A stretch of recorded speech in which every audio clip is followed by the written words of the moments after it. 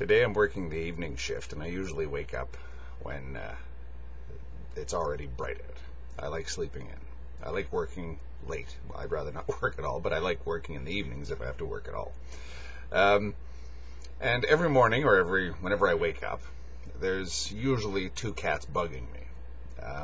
Usually they're a little bit restless. They want some sort of little treat that I usually give them when they wake up. But always there's two cats on my bed when I wake up. And it takes me about 5 minutes to sort of get my bearings and crawl out of bed. And the cats, the first thing that I do is I consider the fact that my cats are laying on my bed, and oftentimes I find myself thinking, how do they just do that? Just sit there. You see the cat in that kind of peanut-shaped position where he's got his forepaws pushed underneath him, and he's just sitting there, not doing anything. I have no way of knowing what that mood is that he's experiencing, but it seems good because he doesn't seem to be attempting to stop from doing that. Seems okay. So I'm laying there in my bed and I'm looking at my cats, and they might be bugging me, or they might just be sitting there on the bed doing nothing.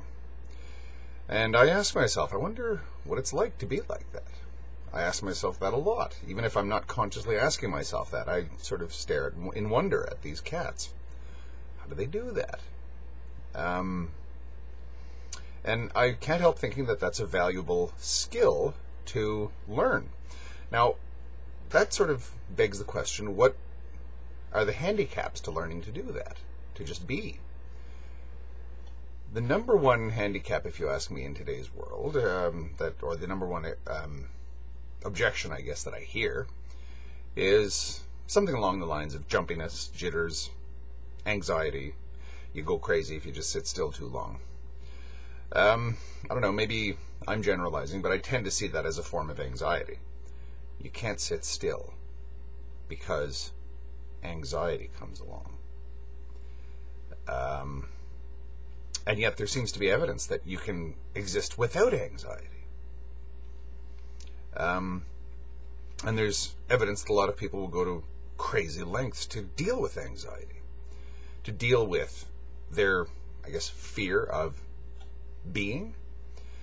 People will take drugs that they know are dangerous, like heroin, crystal meth, whatever, alcohol, stuff like that, in order to make their being something that they can either tolerate or actually positively enjoy. But there does seem to be evidence that the state of just plain being does not necessarily have to be blocked or impeded or even seen as a terrible state by the intervention of anxiety. That's not necessarily inevitable in the state of being. Anxiety is not something that, or depression, these are not things that are inevitable.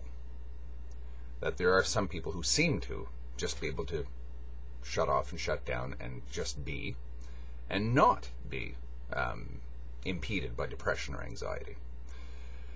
And that's what cat watching, I guess, to me is. What are these cats doing? What's going on in their heads? What is it what's the secret to their capacity to do this? And why do I think that this is such a valuable capacity?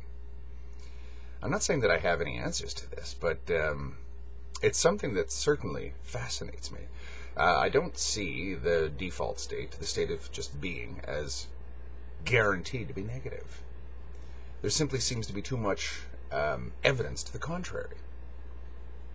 Angst is not something that's guaranteed to be always there.